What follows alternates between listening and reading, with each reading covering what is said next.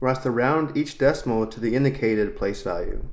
In the first example, we are given 3.8726 and asked to round to the hundredths. Notice the given decimal has a 7 in the hundredths place value. To the right of the hundredths place value, we have a 2. Before we look at the formal rules for rounding decimals, let's use a number line to round the decimal to have a better understanding of what it means to round. To the hundredths place value, notice how the given decimal is between 3.87 and 3.88. Let's show these values on the number line to the right. We would have 3.87 here and 3.88 on the right. By rounding 3.8726 to the hundredths place value, we are really determining is the given decimal closer to 3.87 or 3.88. To help us locate the location of the given decimal in the number line, notice how right in the middle of these two decimals we would have 3.875, which means the given decimal 3.8726 is going to be between 3.87 and 3.875, almost right in the middle, let's say approximately here.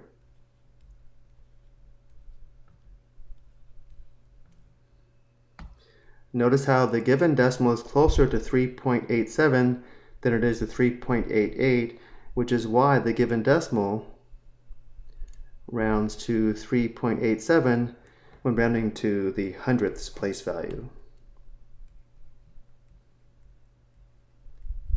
In this case, we would say the given decimal rounds down to 3.87. Now let's look at the formal rules for rounding decimals. Number 1, we identify the round-off place digit, which is the 7 in the hundredths place value, and the 2 to the right is a decision maker. If the digit to the right of the round-off place digit is less than 5, we do not change the round-off place digit. If it's 5 or more, we increase the round-off place digit. So because 2 is less than 5, we do not change the 7. And then in either case, we drop all digits to the right of the round-off place digit, meaning we drop the 2 and the 6, which does give us 3.87.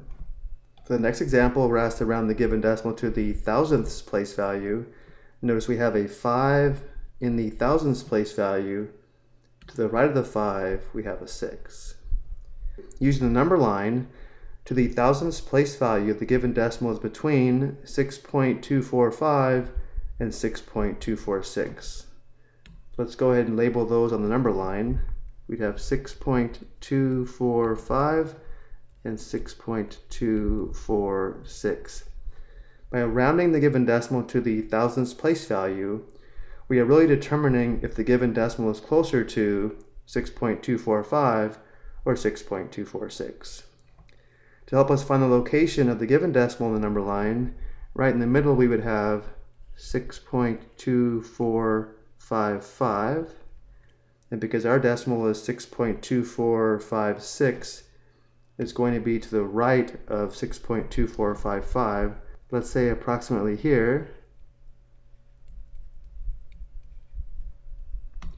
Because the given decimal is closer to 6.246 than it is to 6.245, the given decimal rounds up to 6.246.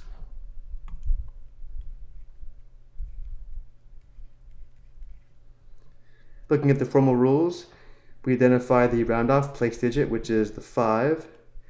The digit to the right is a 6. Because we have a 6, which is 5 or more, we increase the round-off place digit by 1, meaning we change this 5 to a 6. And then step 3, we drop the remaining digits to the right, which does give us 6.246. For the last example, we're asked to round 19.45 to the tenths place value. Notice the given decimal has a 4 in the tenths place value, and to the right, we have a 5. To the tenths place value, 19.45 is between 19.4 and 19.5. Right in the middle, we would have 19.45.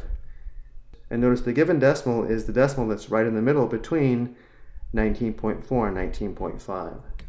Let's go ahead and label it.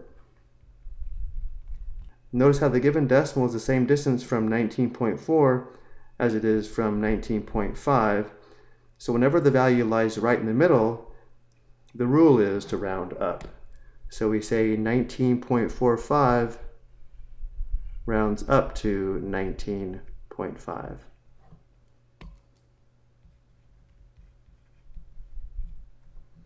Going back to the formal rules one last time, the 4 is the round off place digit. To the right we have a 5, and the rules say if the digit to the right is 5 or more, we increase the round off place digit by 1.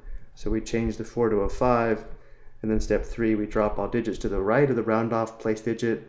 So we drop the 5 in the hundredths, giving us 19.5. I hope you found this helpful.